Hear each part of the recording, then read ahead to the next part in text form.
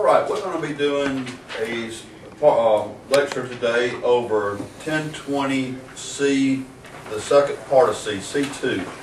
It's going to be over accessories, sometimes called special refrigeration components. We're going to be looking at the both electrical or some electrical and refrigeration accessories. First of all, what is an accessory? Let's compare it to an automobile.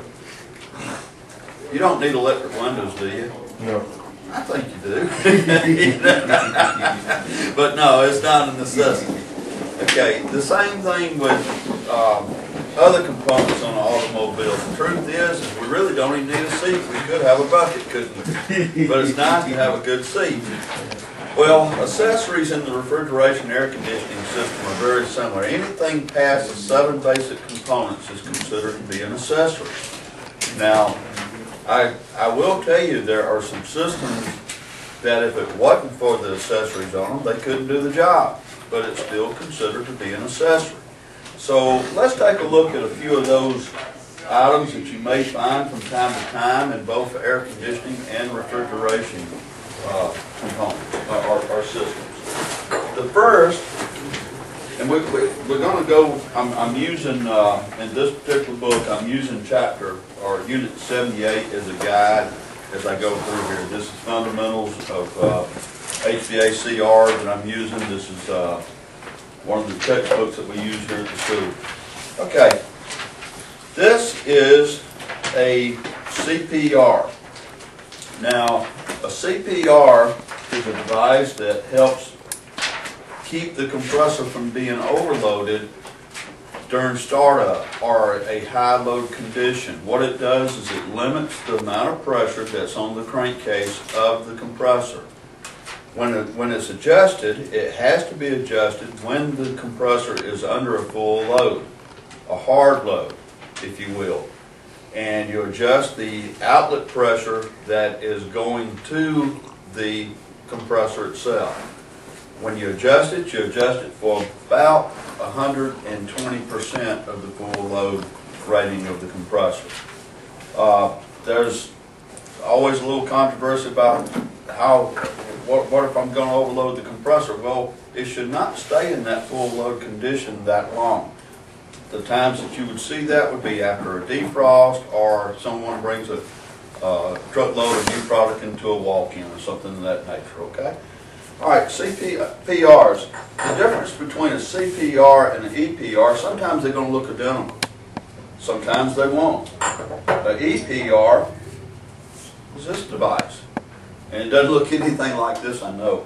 But you'll see some EPRs looks very similar to this. EPR does just that. It controls the pressure on the evaporator. You will see this used where you have multiple evaporators that are operating at different temperatures. And it does just that. It keeps the pressure from going too low on the evaporator. Okay, let's move on into some other things that we're going to see out there. Solenoid valves. Solenoid valves are going to come in various shapes and sizes. And I have a couple here if you want to pass that around. You have electric coil that's on top of this one. You have the valve itself that is going to control the refrigerant. Now, normally, I shouldn't probably use that word normally, but most of the time you're going to see these in a normal closed position. That is, when you don't have any power on the coil, the valve is going to be closed. Don't assume that they're always that way. There are some, in some cases, that can be designed to be normally open. In other words, when you put power on the coil, it shuts the valve, not opening. You'll see these used, though, the normally closed solenoids on liquid line solenoid valves to where you have what's called a pump down system. Okay, I'm going to pass that around. Little warning: never operate that valve or energize that valve, that coil, if it's not on the stem. It will go up in smoke. Okay, I don't know a better way to put it than that.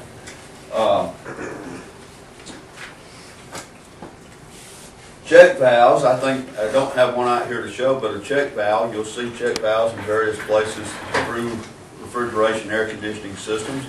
Can y'all think of one that's real common in air conditioning where you would have a check valve? How about heat pumps? When it reverses the cycle, you have to have something to keep it from going the wrong way or not through the metering device on either end, whether it's in heat or cool. A lot of times the TXV valve or the metering device may actually have a check valve built into it nowadays. It used to always be a separate item, but a lot of companies have designed that check valve within the TEV or metering device. But keep in mind, you will see check valves in other places out there. So just because it's an odd-looking valve, don't rule it out as not being important. And I say odd-looking. Sometimes they come in different shape sizes and don't always look the same. All right. Believe it or not, you can have hand valves, which is simply some type of valve that can be turned off or isolate the system or something such as that. Ball valves are most commonly used because they have a tendency not to restrict. So don't get alarmed if you see a bunch of hand valves on something. It's just a way of operating or helping service the system. Okay? In fact, service valves are considered to be an accessory. Bottom line. All right, let's get into a little bit of electrical things that we'll see out there. Pressure controls. You can have high, low pressure controls, such as this. The capillary tubes have been taken off of here, but you can see this is a dual pressure control, one for both high and low. Here we have a low pressure control, or this may actually be a fan cycling control.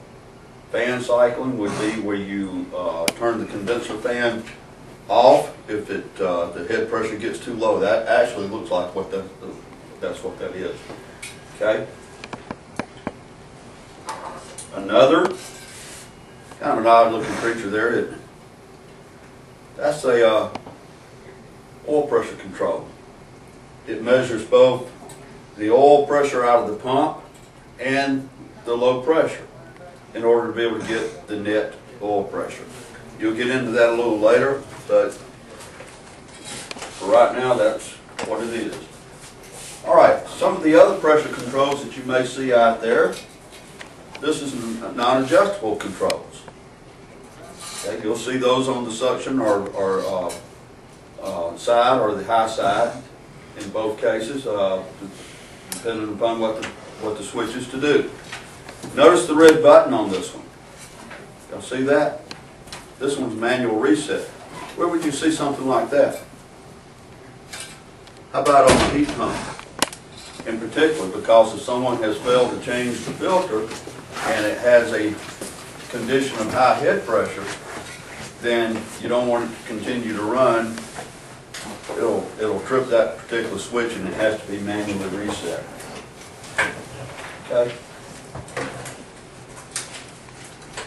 Believe it or not, and I know this sounds kind of crazy, but a thermostat is considered as an accessory. You know, I know that sounds kind of odd, but really, you don't have to have a thermostat. You could have a switch if you wanted to cut it off and on. In fact, sometimes I feel like at our house, what we really need instead of a thermostat. I won't go too far with that one. Okay. In systems that have to operate year-round, even when the weather outside is colder than the conditions inside, you need low ambient controls. Low ambient controls can consist of many different devices. And I'm going to go over some of those on this chart here in just a minute, but let's finish up the rest of what we got right here, then we'll come back and look at this chart. You'll also have, for safety purposes, relief valves of different sorts. Some work entirely upon pressure. If the pressure exceeds a certain limit, a very unsafe limit, or it will release to a predetermined pressure. That's a fail-safe, if you will, last resort. There's also some relief plugs that if it gets too hot, they have a solder type plug inside of the relief valve that would melt and release it. Can you imagine when that would come into play? Let's say that you have a fire, and if you have that sealed system, it could very well explode if there was not some type of release there that could allow the pressure to leak out once it exceeds a very, very high temperature and pressure. And that's a fail-safe. You know, be very careful on that. I hate to talk about things